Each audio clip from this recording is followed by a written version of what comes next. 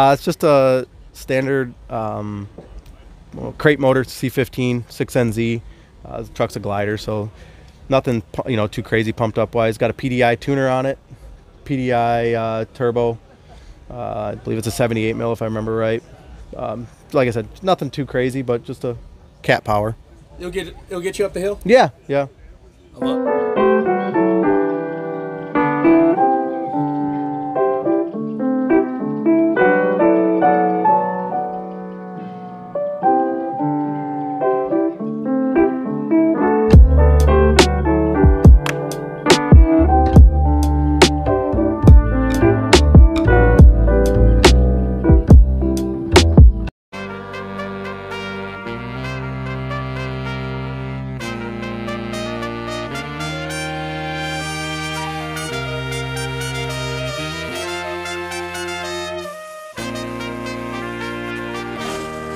What's going on, Mother Truckers? We're hanging out here today. We have a very special treat. It's very rare that we get the builders of, genius builders of trucks on here, you know. Yeah, I'm Nick with Amcan Truck Parts. We're out of Pewaukee, Wisconsin. We have a parts store for a lot of custom aftermarket things. Pretty much one of those things, if you can't find it somewhere, you can come find it, or we're going to find it for you. We also have a paint shop, build trucks like this one here. I love it. Built some other ones in the past that are kind of out there, and we try to make sure we got everything that guys can't find in places. That's our niche, is we got the details of what people don't know is available to them. So really, so if you want one of the baddest trucks out there on the road, then probably go to you guys. Is that what you're saying? Yeah, you don't have to, necessarily come to us to build it, but if there's things that you're looking for that you don't know but you want it, most likely I can either find it or I can get it for you or get it done and get it made for you. Yeah, yep. I appreciate that. And, you know, before we talk about this truck right here, where can people see this truck? So this truck will be making its next move. Will be at the Amcan Truck Fest, June 9th and 10th. It's a Friday and Saturday. Friday we have truck and tractor pulls, some family things going on. It's just an event for the customers. It's customer appreciation is how we view it. It's a wash and show.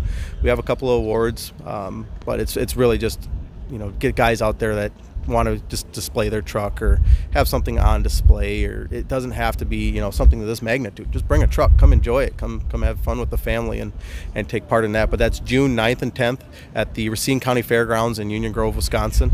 It's about 10 minutes off of I-94. It's pretty easy to get to. It's a larger area, so bring your truck and trailer. We got a place if you don't want to have the trailer in the event. We got a staging lot for the trailer and stuff like that. So I appreciate that. So let's get into the fun stuff. Yeah. What did you guys do and concepts when it came to building this truck, and who did you build this truck for? So we built this truck for Travis Sankin, longtime customer and friend. We built one for him in the past that it was already had been built, but we revamped it and fixed some things on it for him and whatnot. And this one here was a build that unfortunately took us a lot longer than we planned, but COVID definitely hurt that one. The ironic thing about this build is Travis's family is a big time fuel hauler out of Illinois, and their colors from his grandpa's day have always been red and green. And Grant Alderman is a very good buddy of Travis's, and Travis's and Grant's relationship is one of those that it's constantly like, I got one on you kind of thing, or they're constantly messing with each other. Yeah. So Travis, being Travis, wanted something to kind of put a fire under Grant, and that's where the blue came from, because the Milk Money truck and stuff that we built for Grant had this blue color frame.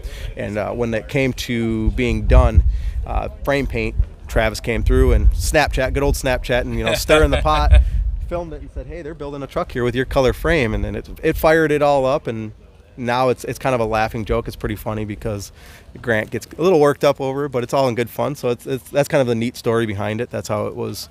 And you see colors, and like people come to you with colors and you're just like, I don't know if that's going to work, but then to see it, it's like, okay, that's cool. I like it. It looks good, man. Yeah. I love it. So let's walk some specs. Yeah. So we start out here. It's got a 12 gauge front end, front clip stainless steel, 4-piece, makes it look like a 379. We added the 12 gauge grill bars. It's got a 12 gauge stainless steel 20-inch bumper. Rockwood Products out of Manitowoc, Wisconsin helps us out with these headlights. It's just a factory headlight. I send them all to him and he shaves them for me. We took the factory front supports for the fenders and the rear, or the front and rear supports, and had them chromed just so they blend in with the grill crown. It's got a 359 front center hood strip on it, kind of give it that little bit of classical look to go with the air cleaners. It's got Dynaflex cake tops on it. It's got a 12 gauge visor there. It's not a one-off, but it had a little bit of adjustment done to it, just so you can say you got something a little different. It's kind of a common style now. Put some bus glass in it. Just tried to tie in that old school feel. Door-mounted mirrors. It is a 2019 389 glider, so we had to do some, modifying. Got some door-mounted mirrors on it. Again, doing with that classic look. We did 3 watermelon lights on the front with the short brackets just to give it a little bit of a classical look. JTX, these wheels here are actually from JTX out of Texas. They're pretty nice. I mean, I was never one for the large hole, but they did it's a pretty cool look. I think it helps and it goes along with that hot rod feel that Travis was going for when he, first came to us and said what he wanted. So we got those wheels there from JTX. All lifetime nut covers, their front hub covers, lug nut covers, all that fun stuff. It's got a 12 gauge Gen 3 front air ride, 12 gauge lift bumper, Dynaflex underhood, chrome. I'll pop that hood open for you guys to see all of that. Just the small details, we painted the wiper blades and the arms and stuff like that. 7-inch Dynaflex exhaust, 12 gauge battery box covers, lifetime nut covers, step treads. Painted the factory air tanks, put some Phoenix stainless steel straps on there. 12 gauge cabin sleeper panels. 12 gauge one-off did these fuel tanks for us. The tanks are completely smoothed out. You can't see the welds on the caps. Kind of a common thing if it comes to our shop. It seems to be what we get asked for. It's got aircraft fillers on it. It's another nice little touch. Usually those are sitting a little bit higher so you can see them. These ones, they were built in to be a little bit of that French look, hidden away little details. Again, back to everything just having a clean hidden look. We got some 12 gauge fuel tank hanger covers on it, hide all that funkiness and the casting and whatnot. Iowa Customs deck plate. It's got an airline box up here at the front that is just got a little cover on it if Travis happened to need to haul something that's got a front hookup on the trailer or something. Fenders are York corrugated out of Pennsylvania. They're a one-piece full fender, the longest that I could get. Kind of goes with that whole straight, sleek look of the truck, going with the full fenders. Travis originally wanted double humps, but we put them on and they didn't carry the look of the truck. Everything, like I said, everything is straight. So we went with these here. It's got T-cane covers on the wheels. Again, JTX wheels, Holland polished fifth wheel. One of my favorite details about this is when you deal with 12 gauge and Jim Higgins, I call him Uncle Jim. He's my guy. But when you deal with them and you tell them what you're building and they can get their ideas rolling and you get to talking and you're constantly bouncing things off and ideas off and stuff, and they're the ones that can help me make something happen. They actually made this one-off eye panel and rear taillight bar that matches. And it's just got a small enough detail that you don't notice that it's truly custom until you get up to it and walk around. But it's got a dished deal where like this taillight bar, it's mounted off the backside, but it's offset just a little bit, just an added little detail to it. And then if you were to actually look closer at that eye panel, same thing. The stainless is set back. It's kind of got a three-dimensional look to it, and it just carries on. It's just a nice, clean, one of those things that you just don't notice until you actually walk around and look at it. Looks beautiful, brother. I appreciate it. Yeah, can we check the interior a little bit, see what you guys did? Yeah, so the interior, we have another guy that we deal a lot with, and a good friend of mine is Randy with Spare Time Fab. Travis is a lot like me. We're pretty big baseball fans, and we were talking about, hey, what color are we gonna do and stuff like that. And when it came to the interior, I have a wallet that my mom got me for Christmas a few years back, and it's a Rawlings wallet. And that I showed it to Travis, and he's like, "That's it." So this is baseball glove leather interior, and we went with the red stitching just to give it that baseball feel, but also give it a clean, classy look. You see everybody in these Peterbilts nowadays, and they're putting Kenworth interior in them, and I always joke. Sadly, I'm a Kenworth guy. No, I shouldn't say sadly, but I'm a Kenworth guy. So anytime I can kind of get a knock on a guy with a Peterbilt and say, you don't see a guy with a Kenworth putting Peterbilt interior, but you see a Peterbilt guy putting Kenworth interior in it. It's just kind of like a little bit of a funny joke about it. But this one, is kind of give it that 359 feel, something similar to it. It's not exact to what they would have done in the 359, but it's clean enough that you get the feel.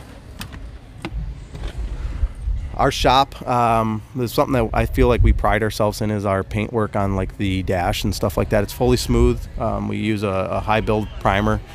We do these door panels here and everything like that, and we get it all smoothed down, painted, just so it's just as, you know, flat and glossy as the exterior of the truck. Randy did the seats for me.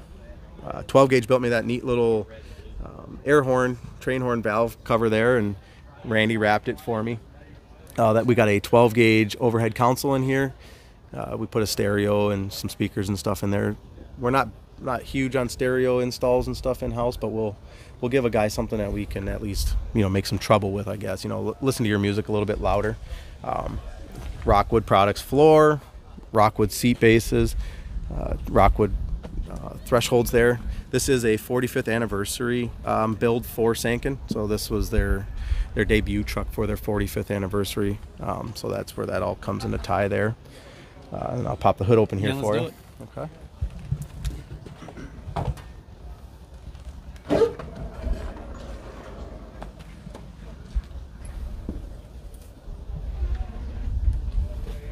So yeah, it's got a Dynaflex air intake system, like I had pointed out before earlier in the video. Chrome valve covers. I got those from 75 Chrome Shop. That's kind of where my whole scheme of Amcan, when we first started, it came from. I grew up around 75 Chrome Shop. The Farkas family, they may not know it, but somebody that I highly look up to, and anytime that I can do a little bit of what they do or use them for something, I'll definitely use them. So we got those valve covers through them. This oil blow tube here is SH Tube. They do a lot of nice work. We do some business with them. They definitely have a product that is got a calling, so it's another thing we stock a lot of and have in-house there for them as well. We're a PDI dealer, so anything PDI that we can get. This has got their oil fill, it's got their manifold on it, their stainless polished turbo with ceramic. Let's go on the other side. Yeah.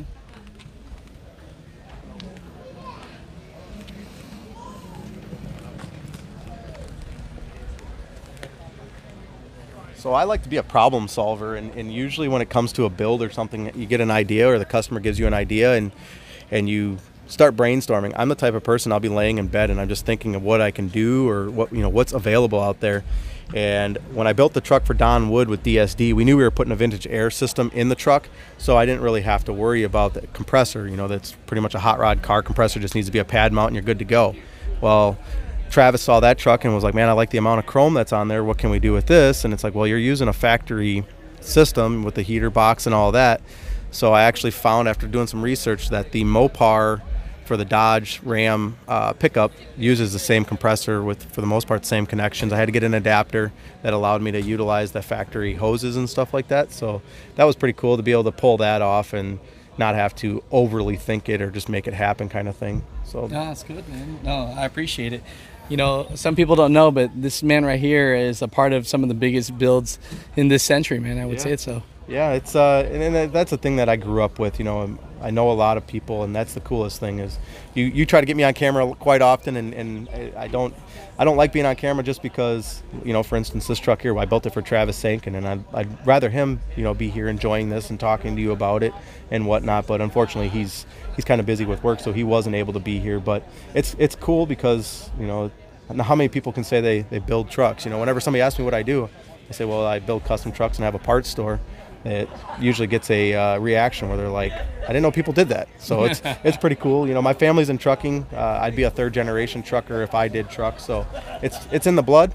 So just to be able to work on this and be home on a regular basis, you know, I still put in some pretty late days. So I don't have the opportunity to say I'm home and enjoying my family regularly, but it's something I need to work on, definitely.